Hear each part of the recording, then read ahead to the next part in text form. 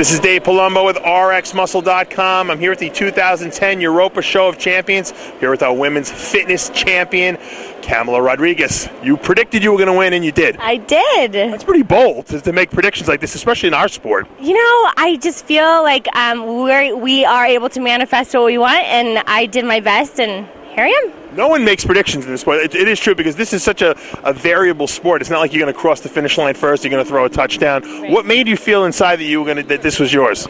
Well, Dave, I actually had quite a few blocks this go around. I got really, really sick in the last week and a half, and there was a couple other things that happened in my life that brought me to a place where I said, you know what, you have to go in like you're going to win so that you do the best you can do, and whether or not I do, I try not to be an outcome business, but here. And you're really still a rookie pro because this is only your first year competing in the pro ranks. Correct, yeah. Yep. You gotta be psyched. I'm very psyched. You made money, you're going to the Olympia. I mean, What? It doesn't get much better than that. No, it doesn't at all. I'm excited because I can get a little bit of help for my food, you know. That's really expensive. Did you make $3,000 today? Yes, $3,000. I saw her in the lobby last night. Like, I didn't even recognize her. You had glasses on, like the school teacher glasses with like a hood on, and you were what was going on in the lobby there? I was actually practicing my routine in my head, and I had my little.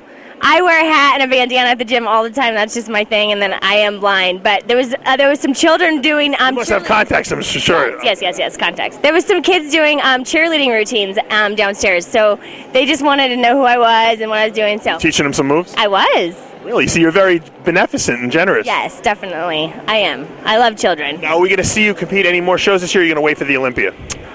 I might do Dallas Europa just to kind of test out my Olympia stuff, and then we'll see how it goes. Are you going to change the routine up? Oh, yeah, completely. It's going to be a whole new Camala for the Olympia. I thought it was a pretty funky routine you did. I liked it. It was fun. There's some things I want to change with my transitioning and adding in some more of my cheerleading experience, so...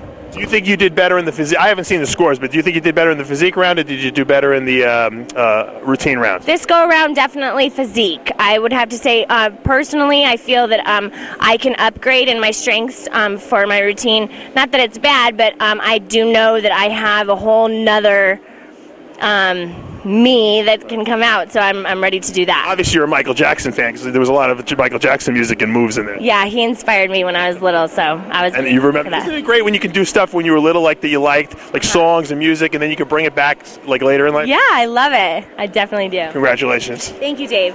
One very happy lady here, Camala Rodriguez, our women's fitness champion here at the Europa Super Show.